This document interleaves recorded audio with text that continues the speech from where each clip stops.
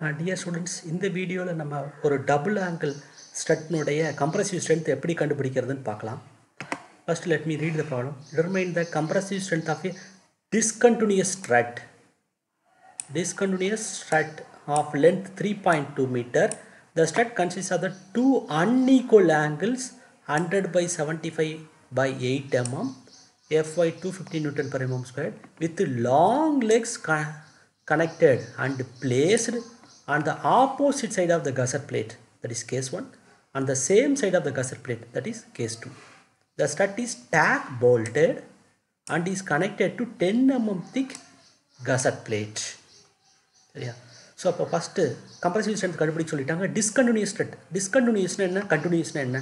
இப்போ ஒரு ட்ரெஸ்ஸில் டாப் கார்டு மெம்பரில் நிறைய இடத்துல ஜாயிண்ட் இருக்குது. அப்போ ஒவ்வொரு மெம்பரையும் டிசைன் பண்ணும்போது அது எப்படி இருக்கும், கண்டினியூஸாக பண்ண வேண்டியதாக இருக்கும்.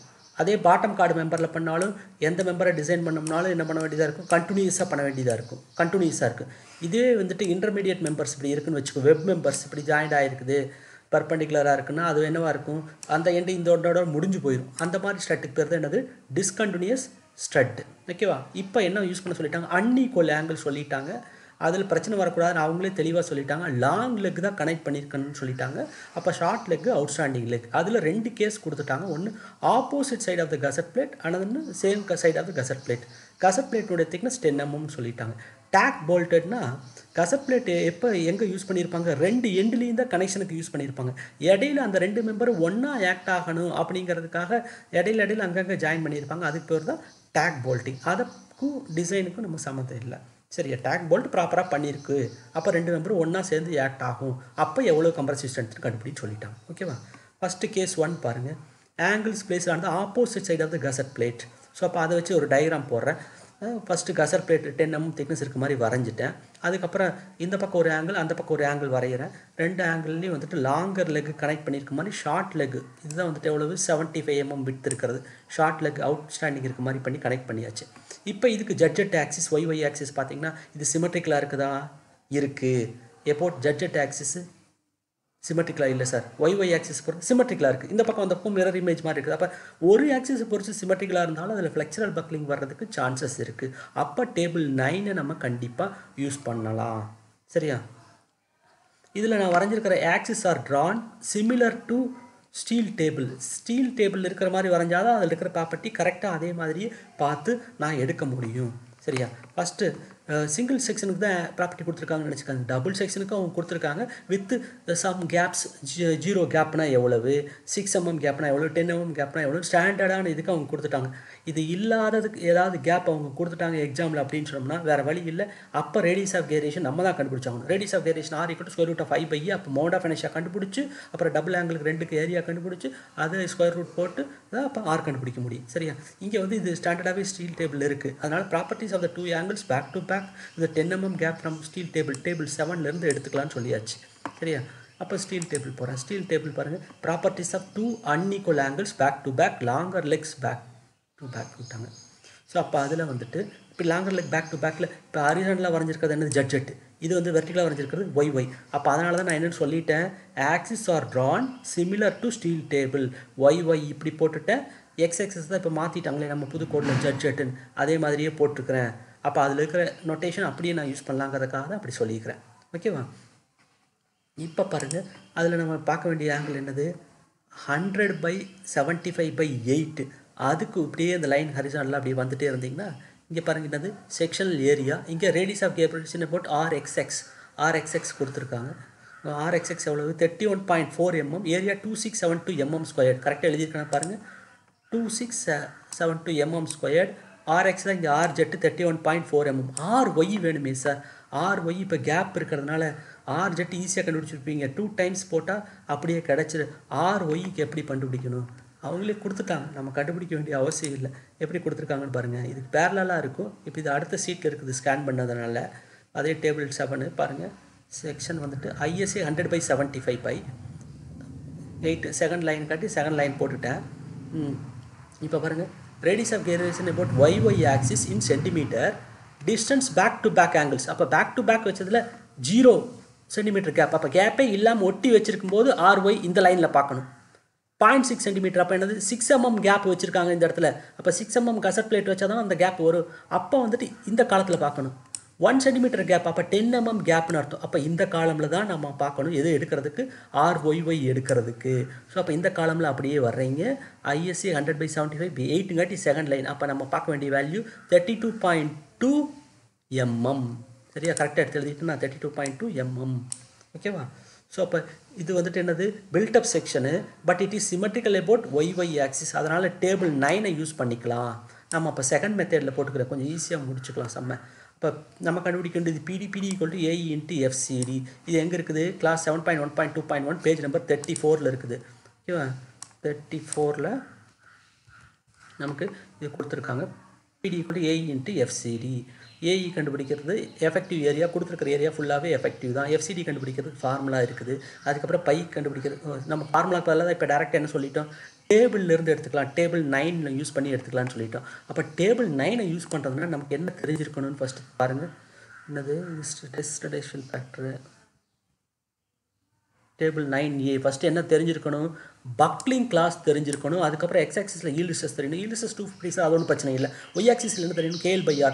அப்போ ஸ்லெண்டர்னஸ் ரேஷியோ தெரிஞ்சிருக்கணும். ஸ்லெண்டர்னஸ் ரேஷியோ ஜெட் ஆக்சிஸ்க்கும் பார்க்கணும், ஒய் ஆக்சிஸ்க்கும் பார்க்கணும். ரெண்டுல எதுனுடைய இது ஸ்லெண்டர்னஸ் ரேஷியோ வந்துட்டு அதிகமோ அதைத்தான் நம்ம டிசைனுக்கு யூஸ் பண்ணணும். ஸ்லெண்டர்னஸ் ரேஷியோ பாருங்கள், அதிகமாக ஸ்ட்ரெஸ் வேல்யூ என்னது குறையுது. அப்போ அதுதான் டிசைனை கவர்ன் பண்ணும். ஓகேவா? So, to find the FCD from table 9, we need KL/R and buckling class. First KL/R பார்ப்போம். Effective length KL jet axis பொறுத்து வேணும்னா 1 × 3.2. அப்போ 3.2 மீட்டர்னு போட்டேன். இதை எப்படி நான் எடுத்துருக்கிறேன், ஜெட் ஆக்சிஸ் எப்படி எடுத்துருக்கிறோம், இப்படி எடுத்துருக்கிறோம். அப்போ ஜெட் ஆக்சிஸ் எப்படி இருக்குது, இந்த பிளேன் பர்பண்டிகுலர் டு எண்டு கசட். கசட் வந்துட்டு இந்த இப்படி டைரக்ஷனில் இருக்குது, அதுக்கு பர்பண்டிகுலராக இருக்குது.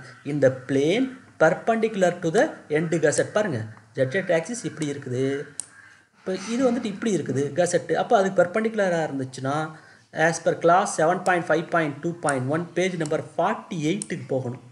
பேஜ் நம்பர் 48க்கு நம்ம போகணும்.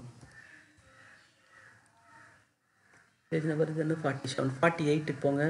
Double angle strut. For double angle discontinuous struts connected back to back on opposite side of the gusset or a section by less than 2 bolts or rivets in a line along the angles at the end by equivalent in welding, the load may be regarded as applied axially.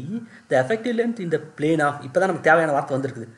இந்த plane of end gusset shall be taken between 0.7 to 0.85 times the distance between the intersections depending upon the degree of the restraint provided. The effective length KL in the plane of perpendicular to the end gusset shall be taken as equal to the distance between the centers of the intersection. Perpendicular to the end gusset na KL = 1L. சரியா, இதுவே வந்துட்டு இந்த plane of gusset na 0.7 to 0.85 Lக்குள்ள அது எவ்வளோ ஃபிக்சிட்டி வருது அப்படிங்கிறதுக்கு தகுந்த மாதிரி நீங்கள் அசியூம் பண்ணிக்கிங்க அப்படின்னு சொல்லிட்டாங்க. சரியா, அப்போ நமக்கு இங்கே வந்துட்டு ஜெட் ஆக்சிஸை பொறுத்தும் போது என்ன ஆயிடுச்சு, பர்பண்டிகுலர். அப்போ அதுக்கு 1L, அதனால் 1 × லென்த் அப்படியே போட்டுட்டு 3.2 மீட்டர். சரி, அடுத்தது இந்த பிளேன் ஆஃப் கசட்னு சொல்லிட்டாங்க. இந்த பிளேன் ஆஃப் கசட்னா என்ன அர்த்தம், ஒய் ஆக்சிஸ் வந்துட்டு எந்த பிளேன்லேயே வந்துருச்சு, கசட் பிளேட் இருக்கிற டைரெக்ஷன்லேயே வந்துருச்சு சார். அப்போ வந்துட்டு இந்த பிளேன் ஆஃப் கசட் வந்துருச்சு. அப்போ வந்துட்டு என்ன எடுத்துக்கணும், 0.7 to 0.85 L எடுத்துக்கணும். நான் வந்துட்டு எதுக்கும் இருக்கட்டும் 0.85 L எடுத்துக்கிட்டேன் சார், சேஃபர் சைடு ஹையரா. அப்போ 0.85 × L வந்துட்டு 3 பாயிண்ட் போட்டால் 2.72. இப்போ சிலிண்டர் ரேஷியோ கண்டுபிடிப்பேன். KLZ/R jet. KLZ 3.2 இங்கே இருக்கா, × 10⁻³ mm மாற்றியாச்சு. ஆர் ஜெட் வேல்யூ இடத்துல இருக்க எவ்வளவு, 31.4. RY தான் 32.2. RY 32.2, இது 31.4. ரெண்டையும் கரெக்டாக சப்ஸ்டியூட் பண்ணுங்கள். KLY 2.72 மீட்டர், அதை இங்கே சப்ஸ்டியூட் பண்ணுவோம் mm மாற்றி. ரெண்டு சிலிண்டர் ரேஷியோவும் கண்டுபிடிச்சிட்டோம். இதில் எது ஹையஸ்ட்னு பார்த்தோம்னா KLZ/R ஜெட்டு தான் இங்கே ஹையஸ்ட்டாக வருது. பாருங்கள், 101.91. அப்போ இதுதான் டிசைனை கவர்ன் பண்ணும். அதை வச்சு மட்டும் கால்குலேஷன் போட்டால் போதும். இதுக்கு ஒரு லிமிட் கொடுத்துட்டாங்க, என்னது 350. நம்ம பழைய வீடியோஸ்லேயும் பார்த்துருக்குறோம். டேபிள் 3 பேஜ் நம்பர் 20 இருக்குது. அதாவது என்னது, மேக்ஸிமம் ஸ்லெண்டர்னஸ் ரேஷியோக்காக ஒரு லிமிட் கொடுத்துருக்குறாங்க டேபிள் 3ல். இப்போ எதுக்கு சார் 350 எடுத்தீங்க என்னென்னு படிங்க a member normally acting as a tie in a root truss or a bracing system not considered effective when subjected to possible reversal of stress into compression resulting from the action of wind or earthquake forces. Wind or earthquake forces reversal of stresses வரும். அப்போ dress மெம்பர்னாலே ஒரு load காம்பினேஷனில் tension வரும், ஒரு load காம்பினேஷனில் காம்ப்ரெஷன் வரும். அந்த மாதிரி மாற்றி மாற்றி இருக்கிற கேஸாக இருந்துச்சுன்னா ஸ்ட்ரென்த்னஸ் ரேஷியோ 350 எடுத்துக்கிட்டாங்க. சார் நம்மளுக்கு தான் 350 விட ரொம்ப கம்மியாக தானே சார் இருக்குது, அதனால் ஹென்ஸ் ஓகே 350 விட அதிகமாக போயிடக்கூடாது. ஸோ அப்போ கால்குலேஷன் எதை வச்சு ப்ரொசீட் பண்ணிடலாம், 101.91 வச்சு வச்சிடலாம். அப்புறம் பக்லிங் கிளாஸ் வேணும்ல, அப்போ பக்லிங் கிளாஸ்க்கு எந்த டேபிள் ரெஃபர் பண்ணணும், டேபிள் 10 பேஜ் நம்பர் 44 போகணும். டேபிள் 10 பேஜ் நம்பர் 44 போவோம். பக்லிங் கிளாஸ் நீங்கள் பாருங்கள் sir, angle section buckling class C தப்பு, அப்படி எடுக்கக்கூடாது. நம்ம பண்ணுறது என்னது பில்டப் செக்ஷன். அப்போ build up member sir, build up member any build up மெம்பராக இருந்தாலும் பக்லிங் கிளாஸ் என்னதான் சி. அது ஐயை வச்சு பண்ணியிருந்தாலும் சரி, சேனல் வச்சு பண்ணியிருந்தாலும் சரி, ஆங்கிள் வச்சு பண்ணியிருந்தாலும் சரி, பில்டப் மெம்பர்னாலே பக்லிங் கிளாஸ் என்னதான் சி. ஸோ அப்போ பக்லிங் கிளாஸ் வந்துட்டு என்னாச்சு சி. அடுத்தது ஃப்ரம் டேபிள் 9C தான் ரெஃபர் பண்ணணும்.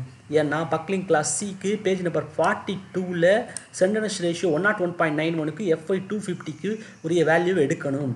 ஸோ அப்போ பேஜ் நம்பர் 42க்கு நம்ம போகணும்.